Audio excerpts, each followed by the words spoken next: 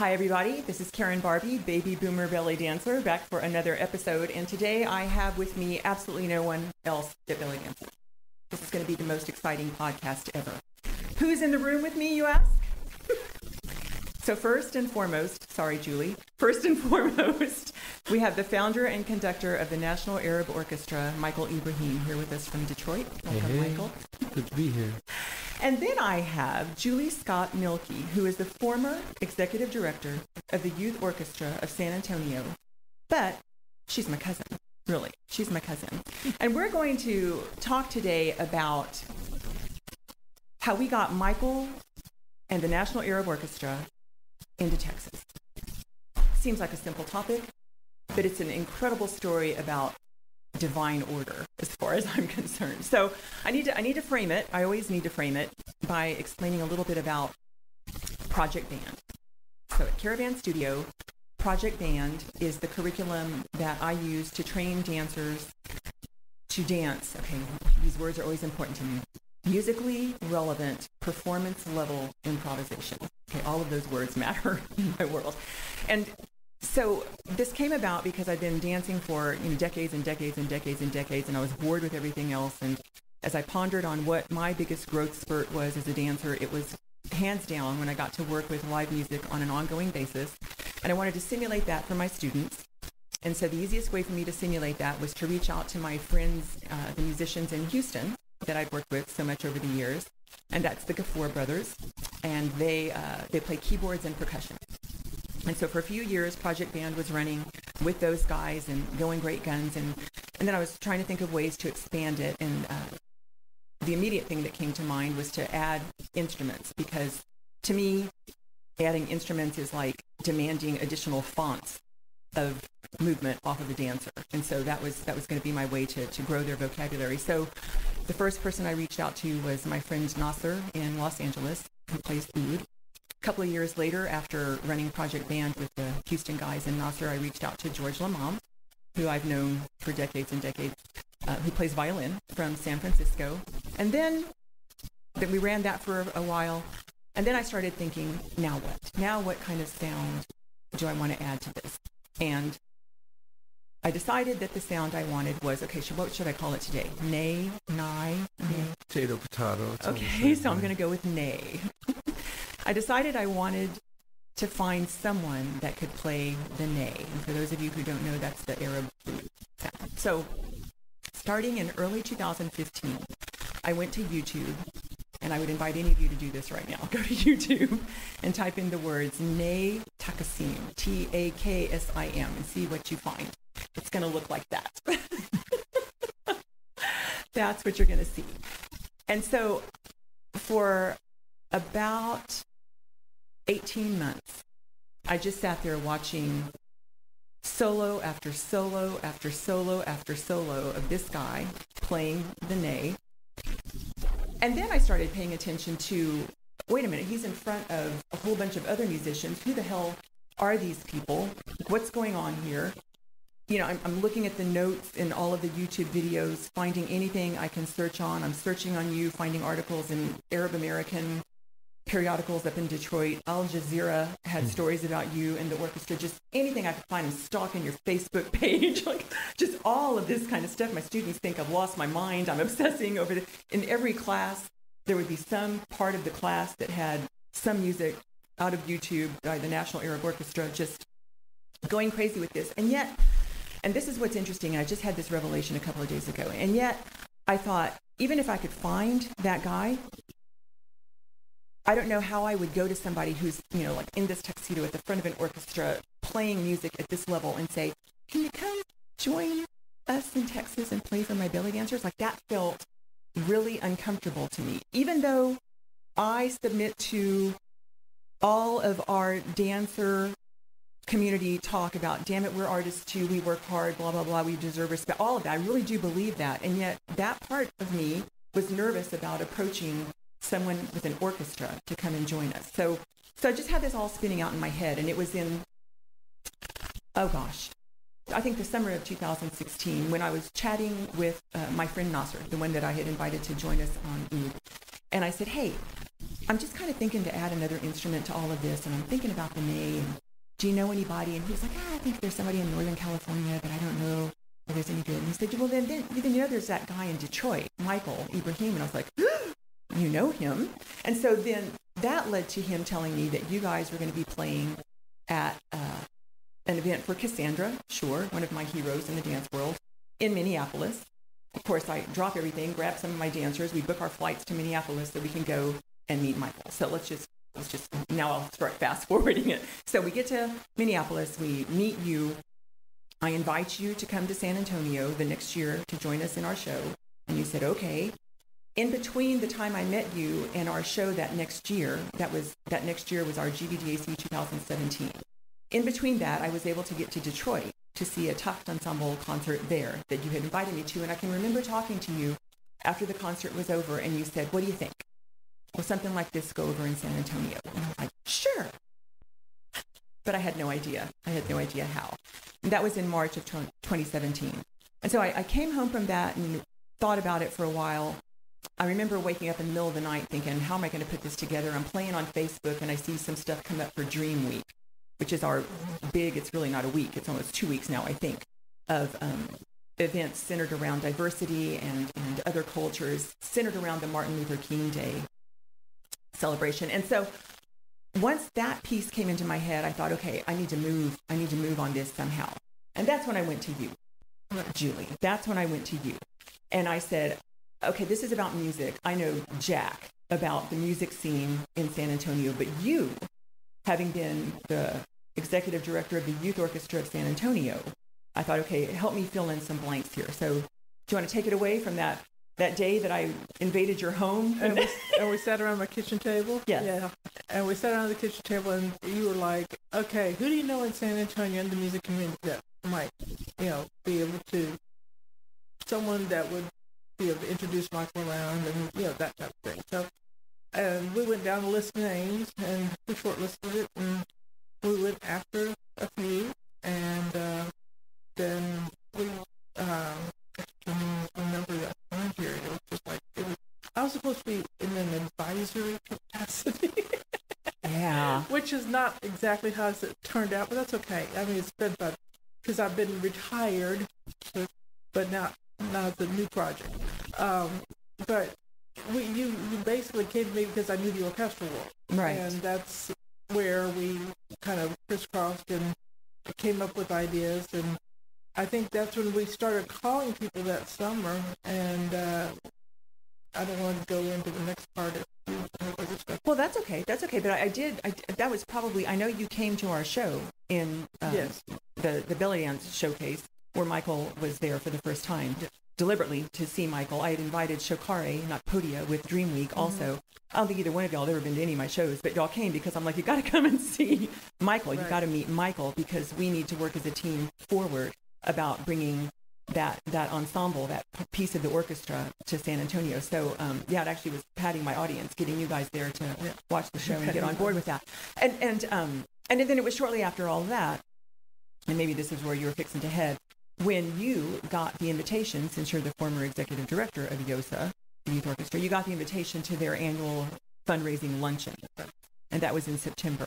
And that's when I thought, that would be the perfect time for everybody to get together, because everybody will be in one room at one time, and we can introduce people and see where it goes from there. Right. And I think that I may have even talked to Troy Peters, who's the current music director at YOSA at that time, to let him know what we were up to, and invite him to like an after luncheon coffee. Exactly. That we could brainstorm a bit. Exactly. Yes. And I remember, do you remember all that, Michael?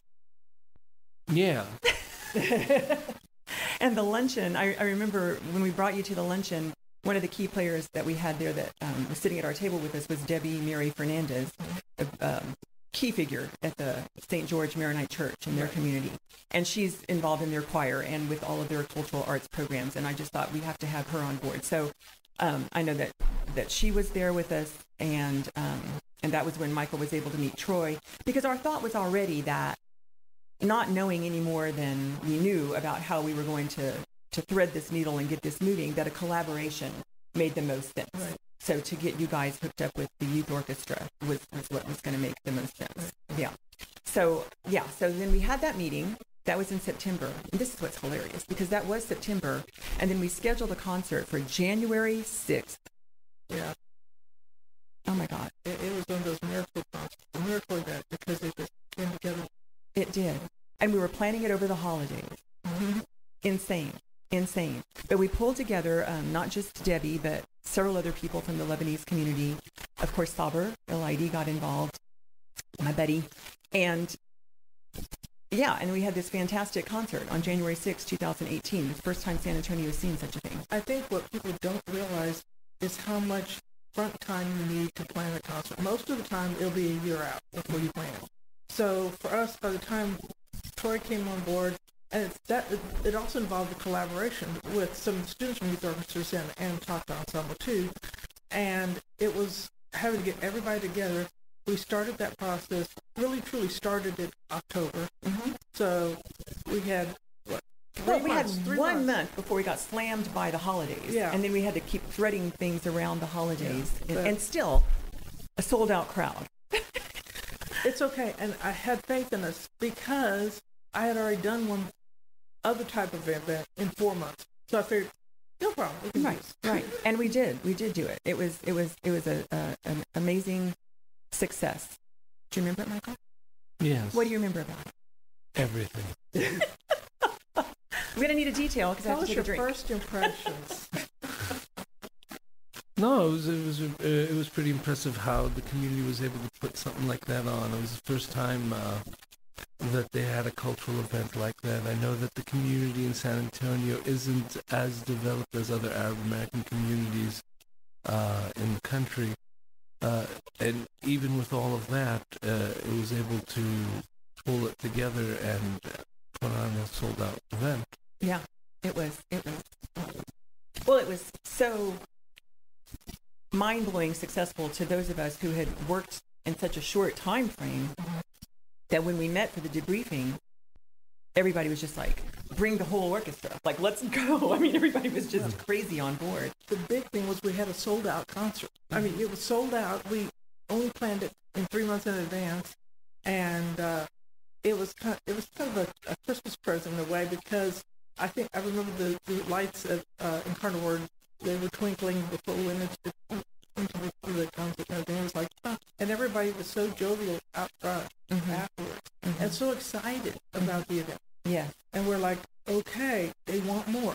Yeah, exactly. And it was funny because there were people there that I saw in the lobby that I had seen 20 years before, when I was really actively dancing out in the community, that I hadn't seen in 20 years. And they're still here, and they were like, get that in. It was just so amazing to see these people again in my community, because since I stepped out of dancing at all these gigs and everything, I haven't seen them, but they're still there, and they were so excited to be a part of something like that, because I think that you could sense that it was the start of something, like anything that is that resoundingly successful is not going to be a one-time thing.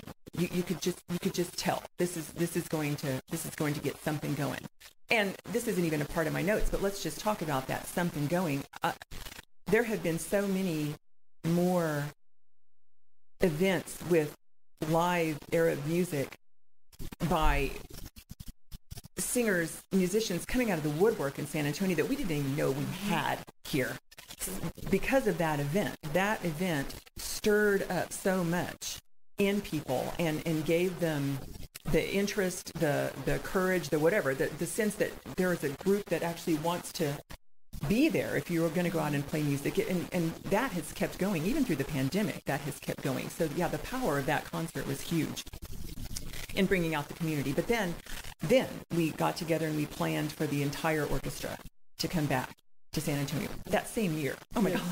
Like coming out of COVID, that just seems crazy that we were like planning two things in that 1 year. But the energy was so high when we had that after the fact review with everybody around the table at the restaurant. It was like, we got to do this again, we got to do it bigger, we got to do it better. And all of a sudden, everybody's looking at their calendars and goes, okay, how soon can we do this again? Right, we did. And so later that year, it was in November, that we had the full orchestra come back into San Antonio, and that was at Trinity University. And I should back up just a tad and talk about when we had our first concert in January. And it was at the last minute. I can remember I was driving down Hildebrand Street away from my studio, and I thought, I need to call Sadallah in Houston and tell him that this is going on and see if he wants to come. It was a last minute thought. I knew him from dancing in the clubs in Houston. But it just occurred to me to call somebody from Houston and ask them if they wanted to come see the Takht Ensemble at their first concert in San Antonio. He was all over it. He loves music. He's like, not only will I be there, but he was a part of the, what is it? Lebanese group. I have so many acronyms in my head right now. The Lebanese group in ALCC. Yeah. Yes. Mm-hmm. He was on the board there, and he said, we're gonna buy an ad in your program, full page ad to tell about their upcoming Lebanese festival, like full on support. And he came for the concert. He stayed for the VIP reception the next day. Just so excited about it. We talked about it so much afterwards. And it was because of that last minute thought to call him and say, please come to this inaugural concert in San Antonio, that when we did bring back the full orchestra later that year, he and about 20 other people from Houston came, and they were all in the audience at Trinity University. Because I knew from the get-go that if the NAO is going to take hold in Texas, from everything that I'd experienced in my days with dancing and music and all of that over the decades, and I, primarily in San Antonio, but I've spent a ton of time in Houston, some time in Austin, some time in Dallas, but I always felt like Houston is where it's at. Houston is where we need to focus if we're going to have any kind of sustaining thing with the NAO in Texas. And so I was thrilled that between your contact up there in Detroit, Manal, she was able to call some of her friends in Houston. I was reaching out to my friends in Houston, and we got that massive delegation to come into San Antonio for that full orchestra concert in November, because that is what launched the formation of this massive committee in Houston to then bring the orchestra back the next year with Abir Nahmi from Lebanon. I mean, just off the charts concert, and it still just blows my mind to think about, the tiny little, well, I mean, let's just take it back to the damn Ney Taksim on YouTube, and then just a few years later, this massive, massive concert in Houston, and the support from 15 different Arab American organizations in Houston, all of them coming together in support of having the National Arab Orchestra play to a sold out crowd at Rice University. I mean, that's a 900 plus seat auditorium, just an amazing concert. And Michael, I'm gonna put you on the spot again and ask you to tell us your impressions of that concert in Houston. Talk to us about how that felt. I mean, it was good. I think aside from like the actual stuff with concerts and everything, I mean, that every musician has those. Every musician has their feelings around their performances. But the fact that I got to see the objective of the orchestra really come into play was the biggest reward. Too often do we have Arab institutions that start from where they are and work with what they have, rather than try to change or transform the situation for the better. And in the community, we have this way of doing things where it works against us in some ways. There's too much. No, I don't want to speak in that terms, but there's definitely a sense of individualism that hinders the ability to bring the community closer together, to consolidate the voice, to consolidate the narrative. And to see that a concert was the catalyst for bringing that community together so that they forget the differences and rather look at what is the same. That was the big takeaway for me for that.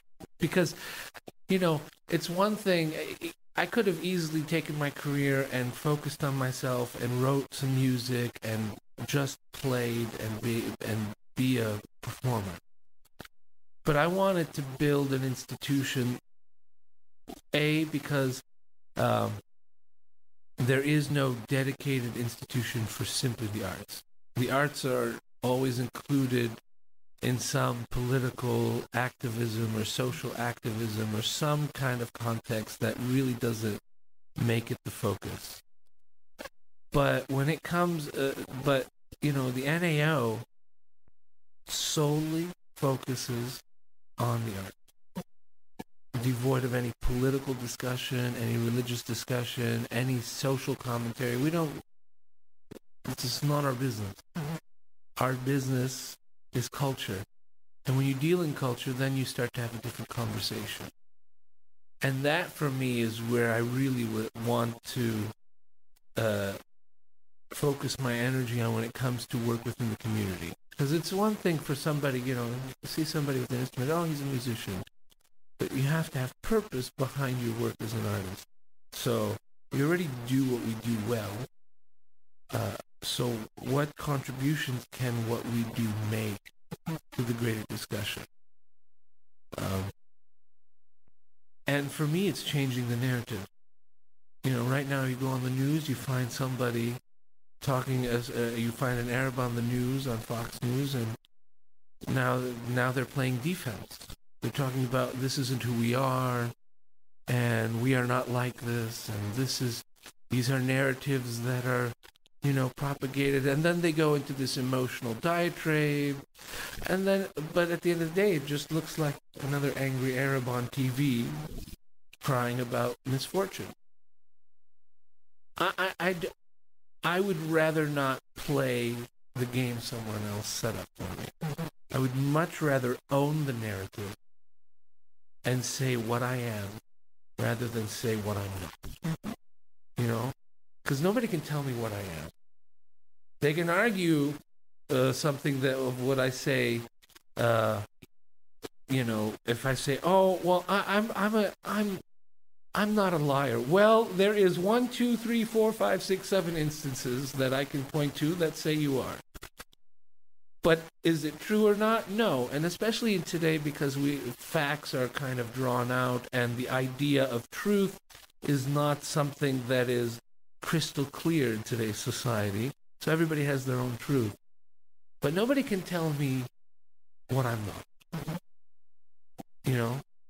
And the bottom line is that the narrative we push forward for us as Arab Americans is that when it comes to the Arab world, it is a diverse, massive land that has so many different subcultures within it, all of it connected by certain unifying traits that make up the 22 some countries of the Arab world.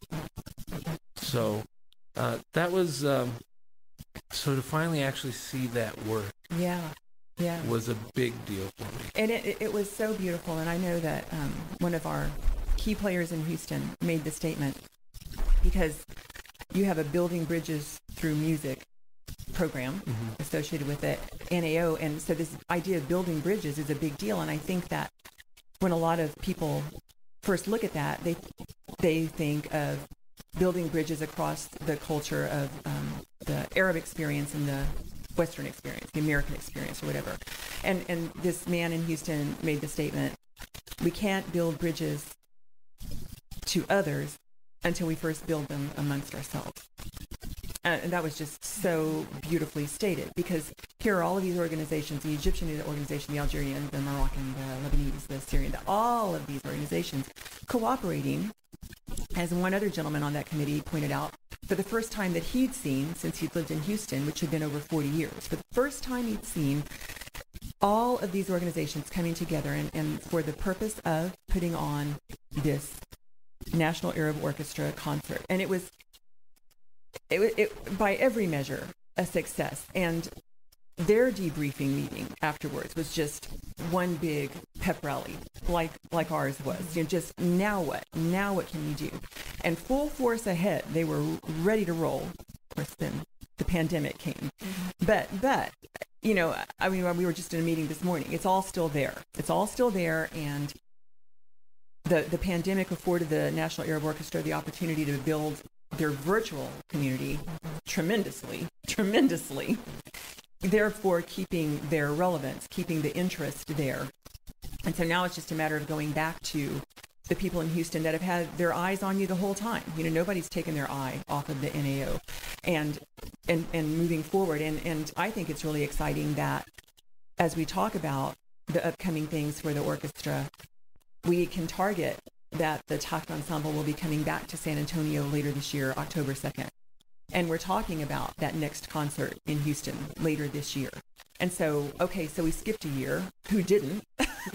but it's alive. The NAO is alive and in many ways stronger than it was before, and now poised to move forward and sort of pick up where we left off. So, you know, those many organizations that were there to support that first concert are going to be right there to support the next and the next and the next, and it's gonna be everything that I somehow knew it was going to be when I made that random phone call to my one friend in Houston and invited him to come and see you. So exciting times, super exciting times. I forgot to talk about myself a little bit here, because in January of 2018, when we brought that first concert to San Antonio, that's when I joined the board of the orchestra. Now this is like, I remember posting on Facebook, said something like, on a scale of 1 to 10, how excited do you think I am about this? This is going to tell me how well you know me. And everybody's like, oh my God, 10. Karen, this has to be so exciting for you because, you know, the idea of live music is what has really saved me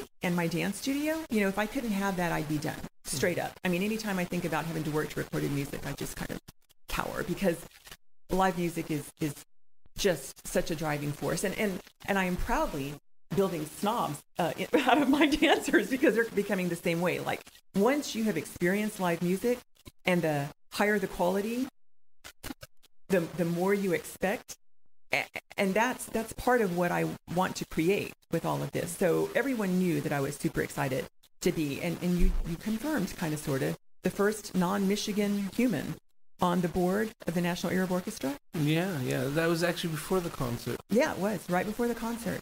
And now we have 3 Texans, okay, myself, 2 in Houston on the board, and another board member in Washington, D.C.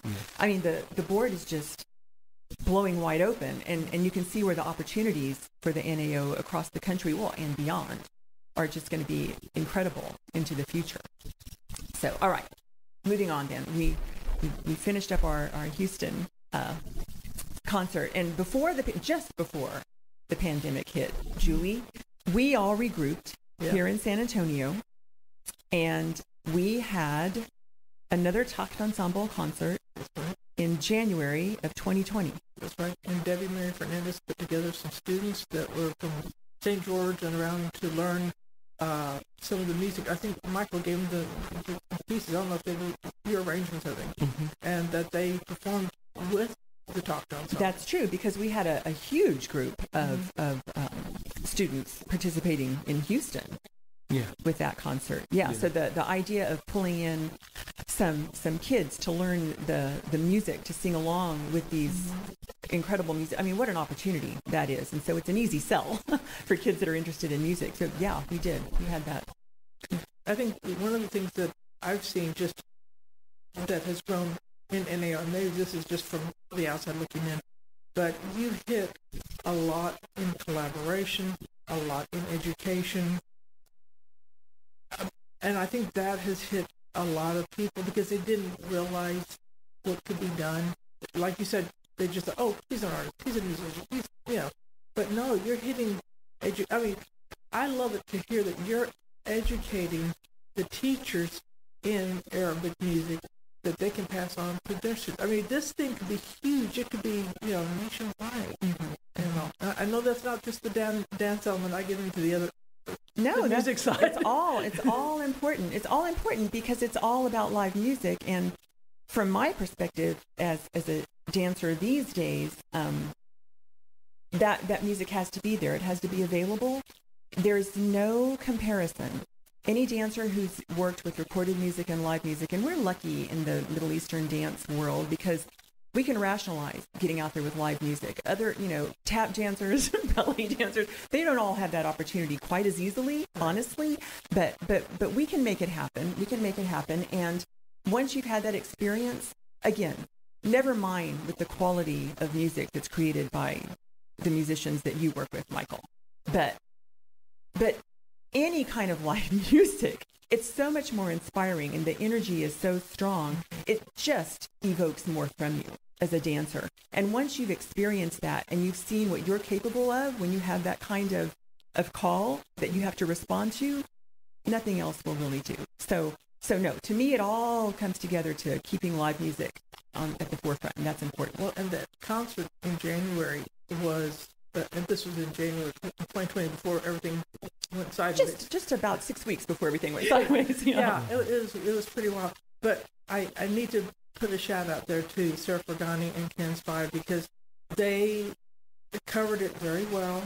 And she and I were talking afterwards. I mean, I think we have a fan that she said, if you need an MC in the future, she's there. So, yeah, I think it's great because in San Antonio, you have to get the word out to people first, and then it snowballs. But it helps when you have somebody like Ken's Five that's been around for a long time to help you out. Right. Yeah, Sarah was an anchor woman on. And she was the MC at the Houston concert, and which is, yeah. And that's what she talked about. She said it was so much fun having that, and then she had so much fun doing it here. So, everybody loves the music. The music gets you going. It's basically, I always think about the African term. I can't remember how this story was told me, but the African term for music is that which makes us human. Oh, wow. Or the arts is that which makes us human. And that makes sense because we're all inspired. I mean, we get it all the same. I'm feeling more energy flying through this room right now. So it's like, and I came in here going, I know. Yeah, I think we all did. Yeah. Well, okay, great. So now let's talk about that one little piece in January of 2020. Let's see, what was different about it? Oh, yeah, there were dancers on stage. So what was that? So from you being here, and when you were here to play my first show, and you've been here in 2017, 18, 19, and 20 now for my dance studios showcases, just as Michael, the amazing player of the ney, joining the other musicians that I have. But in January of 2020, that was the National Arab Orchestra Takht Ensemble on stage, and 4 dancers joined you. So I can tell you what a big deal that felt like for us. Felt like a really big deal for us. And but it's a bit of a launch, right, Michael, into some things in the future. So this is now you're going to have to move up to your microphone, because I'm going to turn it over to you for a while, because I want to talk a little bit about folding dance into your work with the orchestra, and I want to start with whatever experience you've had as a musician with, and I'm just going to say, belly dancers over the course of your career. So when did you play for your first belly dancer? I don't remember when, but before I had started the orchestra, there was I would play weddings and nightclubs. I'm so glad I'm out of that. And occasionally they'd bring a dancer. And, the common thing is like, oh, a dancer's coming, oh. And, you have the current state of affairs when it comes to the arts in the Arab community. And dance is kind of clumped in on that. And it's clumped in a little bit, but underneath music, not only because, but mostly because, most of the dancers in this country are non-Arab. If not all of them. So, I didn't pay attention much to the whole thing. I enjoyed being able to play, and I'll play a solo here and there if the singer would allow it. This is the type of environment you get when you work in weddings and nightclubs, It's a little bit dog eat dog. And so, I'm really glad I'm out of that damn environment. But you know, aside from that, I didn't have much experience with dancers. It wasn't until I went to Cassandra's events that I started to get a little bit more into that. But again, there's just not much material. There are a lot of musicians that'll go and do workshops, and a lot of it's cookie cutter. Mm-hmm. A lot of it is a little misinformed Mm-hmm. In terms of how they would relate the information of the music to the dancer. So now there's a disconnect. Mm-hmm. So I there hasn't been, honestly, a big focus on merging the two. I wanted to do that because, well, if we have an orchestra, orchestras have ballet dancers. Why are we not elevating that conversation for our cultural purposes? At the end of the day, it's part of the culture, it's part of the history, and regardless whether or not dance in this country is a product of cultural appropriation, it is still part of our story. Again, that goes into the mindset of owning the narrative rather than playing defense. Mm-hmm. You know, Right, because it could easily, I think, just as easily be considered a bridge, another bridge to build, you know? I don't look at it as a bridge. I do. We look. Okay, Julie, go ahead. Referee. Time out. Just kidding. No, if you because we'll use that term in the NAO a little bit. It's the use of that term is a little bit looser in the NAO. I mean, the building bridges to cultures and bringing communities together, linking.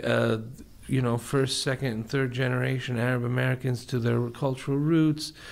That's fine, but that's a program that we have. For me, it's not building a bridge as much as it is establishing the tone. You have to set the tone for the conversation. Nobody does that. They simply just continue the narratives that are already there.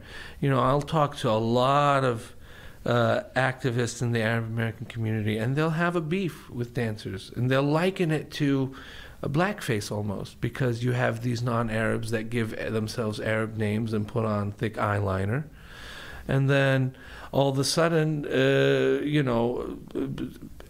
Arabs will feel like, well, this is appropriation. And I get the soundbite, and I get the premise behind what we're talking about, but the truth is, the situation doesn't match the reality. Mm-hmm. Dance came to this country by way of an Arab, and the Arab wanted to make money and danced in Vegas and danced in New York, and then it started to spread. That's how it happened. That's not cultural appropriation, that's cultural dissemination.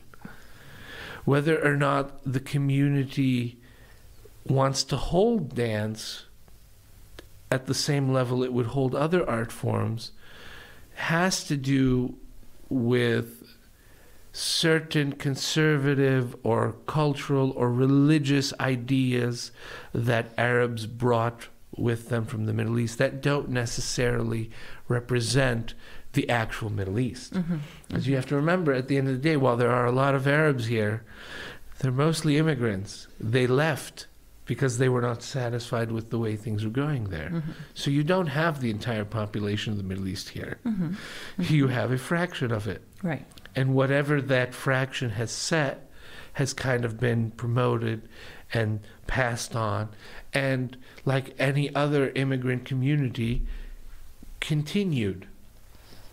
That's how it happened. Well, and I think that's a huge part of the views of dance, because honestly, I don't don an Arab name when I go out and perform. Mm-hmm. I've just studied the movement styles from a lot of Arab women, Mm-hmm. in addition to others, and I present my take on it. But I mean, you've got violinists in your string section that don't have Arab names that are playing Arab music. That's not cultural appropriation, but maybe I am. And the reason why it's an easy target is because what you do is a little bit more at the forefront than a violinist in a section. Now, if that violinist in a section were to go out by themselves and say, I am a representative of Arab music, then somebody might say something, because like, well, who are you to say something? And again, that goes to the problem in the way we present things. There's so much crossbleed between the different types of avenues Arab Americans express themselves that it all gets bundled up. Right now, if somebody wants to learn Arabic, they have to go to a church or a mosque. And that's only enforcing the stereotypical boundaries that plague the community. But it's, you know, you have to be able to call a spade a spade. Mm-hmm. And when it comes down to it, you either own your culture in its entirety, or you're going to end up with some version of the truth that isn't whole, Mm-hmm. that isn't complete. And that goes back to what I was saying earlier, that people have this convoluted sense of truth today. You know, and all you have to do is look at the political environment to kind of see it. Mm-hmm. That, you know, I'm personally not interested in nothing but something that's complete and real and representative of what the entire picture is. So that's why it's important to be able to have these conversations. You know, that's why I don't want the NAO to be a political organization and be making political statements. Mm-hmm. Because the minute you do that is the minute you align yourself with a tribe or an idea. Mm-hmm. And I'd much rather be a fisher of men than to be a scalper of heads. Mm-hmm. Okay, never heard that one, but okay. You know, you widen the net so that you can get more people Mm-hmm. to see who you are. Mm-hmm. You know. Right. So it is important. Dance is an important conversation because not only does it talk about an aspect that is part of our culture, but it also talks about another aspect in an indirect way through a social context to help other people realize how much of Arab culture is really Arab. Mm-hmm. And how much of it is give and take. Mm-hmm. And the reality is that East and West have been giving and taking between each other for centuries. Right, Mm-hmm. right. So, and these are things that don't get talked about. They do at my studio. Yeah, they do, but they don't get talked about enough. Turn on Fox News or CNN. Well, no, yeah, they don't get talked about enough. and But see, this is one of my big things with dance. You know, that's it's a massive, very available window to a huge segment of the population in the United States of America, belly dancing. Oh my God. There was a time many, many years ago when people would say, oh my God, you do that, that's really interesting. Now, if anybody brings it up, somebody's going to tell you about their friend, their family member, everybody knows somebody that's tried this kind of thing, mm-hmm. you know? And if it is presented, and I'm just going to tell it the way I do it at my studio, in a way where you can stare straight into the eyes of a musician who is of that culture. You can have a conversation with that person. The music isn't just some techno thing going on an MP3, but you can see it being created. You start sensing that there's more behind this than just the movement and the music. There are people. There's an entire culture behind this. There's so much more to understand. That's a huge window of opportunity, again, I'm saying, for a huge segment of the population to view that side of the world in a different way, or to at least give themselves the opportunity to, so that the next time you see the guy being apologetic about whatever on Fox News or CNN, you remember, well, it doesn't seem like that, because I've met some people that are from over there and they're okay. I mean, like, literally, I have heard women in my studio say that. And so call us what you want, okay? Cultural appropriator, I'll take it. However, I will say that because of some crazy belly dance class I took when I was 10 years old, I have a much wider lens on that region. I mean, it has led to so much curiosity and study and interest and inclusion because of that. And I think we have to be really careful, because the population that focuses on the Arab world because of this crazy little fitness or fantasy thing called belly dancing is huge. It is huge. And if they, and I know it because I run the test annually in San Antonio, if they are exposed to the musicians that create that music, that are familiar with that culture from that side of the world, their minds blow wide open, and it's a massive opportunity. Well, it falls in line with the way we do things at the orchestra. When you want to get to know someone, you invite them over for dinner. That's how life works. You grow up, you make friends. Oh, hey, Timmy, come on over. We're going to have pizza. Okay, great. Then you get to know the family. Then they become best friends. The same thing, it's the same premise. You want to get to know a culture, you take a look at the cultural representations. Don't take a look at, don't waste your time on religious thoughts. It's a nice supplement, but it's not, I mean, not everybody is going to believe in the same thing, even people sitting next to each other in the pew in the same building, you know. So religion is out, politics are out, especially now because the state of politics in the Arab world are in such a disarray that you can't tell whether or not politicians are working genuinely or whether there's some sort of motive. You don't know if the system is broken or not. I don't know. I'm Arab. I don't know. Hell, I feel that way about art. I was just going to say that. I mean, but so those aren't good representations. But when it comes to culture, and you hear somebody from that culture say, hey, this is why we do this, then it gives you an idea of the motivation, of the mindset, of the belief system, the actual belief system. We're not talking about God in the sky sitting on a throne waiting to judge. We're talking about the reason why people act and do and say the things they do. Mm-hmm. And the arts are the cleanest, most pure window for you to actually see that. They are, however you come to them. Yeah. However you come to them. Yes. Yeah. Yes. Yeah. Well, so I know that now I've pulled you into a bunch of stuff with teaching dancers and helping them understand the music from your standpoint. And you don't know this. Here, let me clue you in. But there are a lot of workshops and stuff that go on in the dance community that are kind of a la carte, one-off by various musicians, usually percussionists.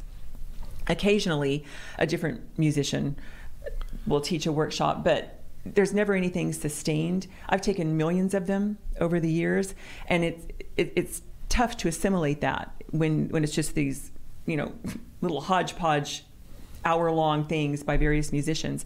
So Michael is now teaching consistently these courses, Arab music for dancers, and they're 5-week-long courses. Each course is 5 weeks long, and it focuses on a piece of music. And because he's a conductor and because he's a multi-instrumentalist, he's got a different way of looking at it than just someone who plays one instrument or just has you for an hour. And so he's been teaching these courses. You're on round 2 now, I guess. Mm-hmm. So yeah. And it's fantastic. And even though a lot of the dancers are like, whoa, it's really tricky because, he's a musician. And so he uses musician language that a lot of us aren't familiar with. But that's the point. All musicians do that when they're talking about music. They've got their way of communicating that is familiar to them. And that's why it's important to have a sustained conversation about it, preferably with the same individual, because then you start noticing the similarities across pieces of music. Right. You start noticing, oh, he used that word before, I think I get what he means. It starts coming together. And so before you met me and I started dragging you into all of that, had you done much like, what were the communication with dancers other than what piece of music do you want, or was it even Nothing? Nothing. Okay, no. Okay. So I'll take full credit for that. I was just trying to find them.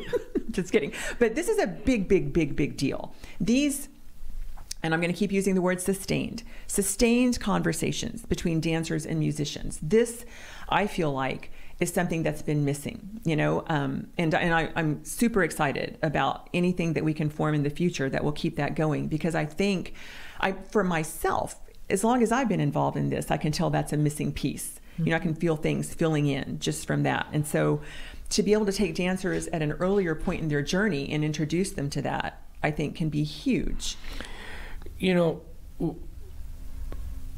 you'll find a lot of dance students that just don't know how to listen. Mm-hmm.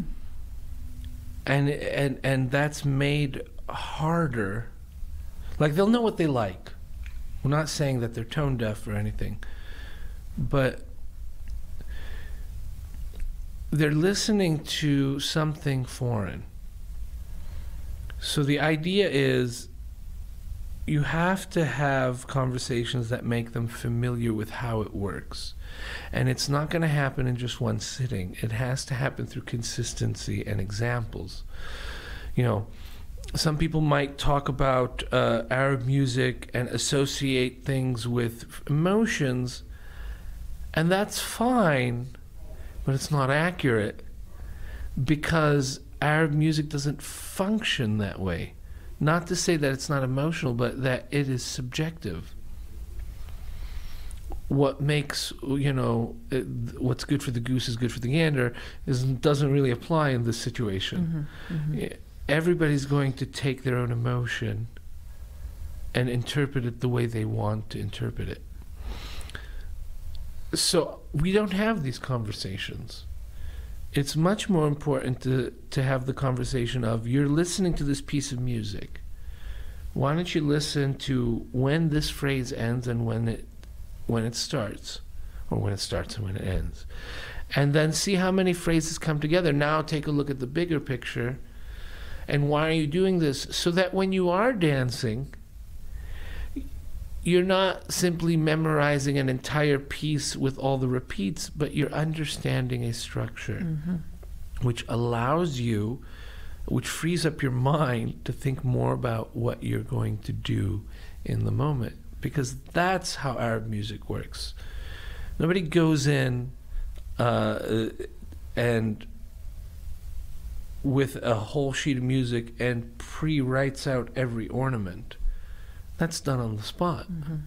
Mm-hmm. Now, you'll hear certain musicians, even big-time musicians, when they go and they play improvs, if you listen to enough of their stuff, you'll start to identify them with their sound. Mm-hmm. And you'll start to notice some of the same licks and patterns and things that they do. And they do it because every musician has their bags of tricks, and they have their vocabulary. And, you know, when you're on the road and you're doing things, sometimes it's just easier to just kind of piece Legos together that you already have in your bag. Mm-hmm. Ditto dancers. Yeah. Carry on. Yes. Yeah. But, you know, it's easier to do that when you have an idea of what you're doing. Mm-hmm. It's easier for a dancer to dance when they have an idea of what they're listening for. When does the sentence start? When does it end? We're going to something new. Do I know it's something new, or does it all sound like a wish-wash? Right.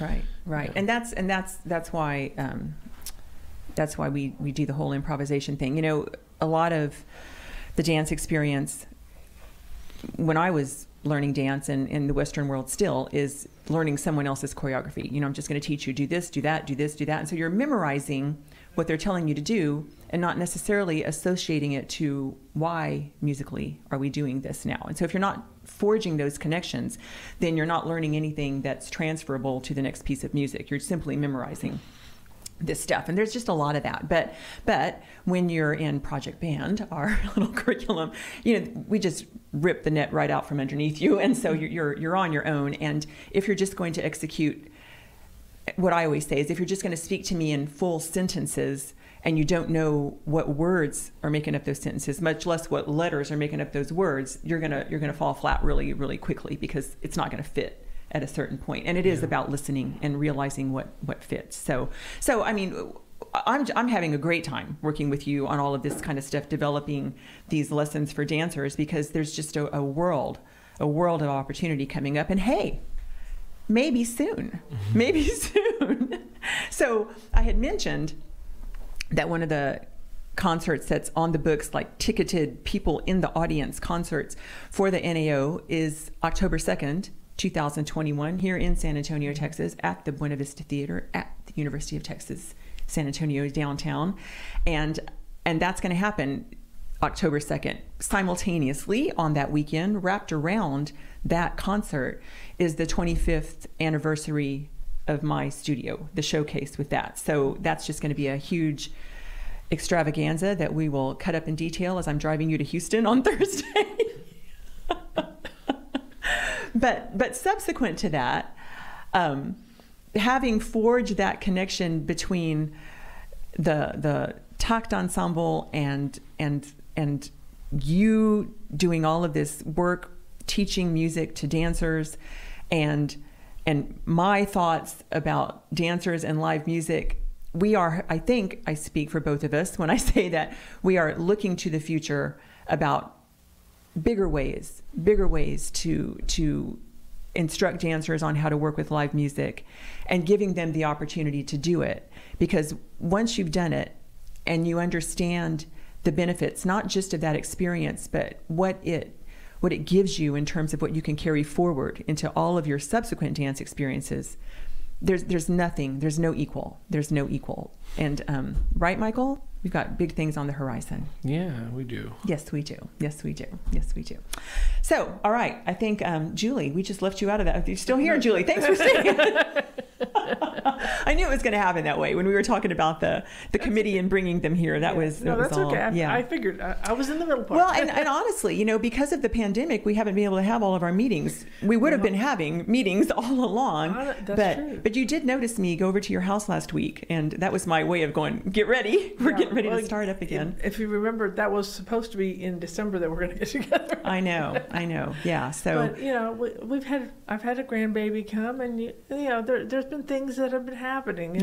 But when she calls me and says, "Okay," I'm thinking, "Yep, okay, it's time to get back together." It is because we've got things to do, and the world is starting to open up, and the NAO has a presence in San Antonio and Houston already that we are going to continue working on, and who knows where it goes from there. And it's almost April, and this is going to be at the beginning of October, so that gives us 6 months to get it together. We can do it. Yeah, we can do it. Any final thoughts from anybody?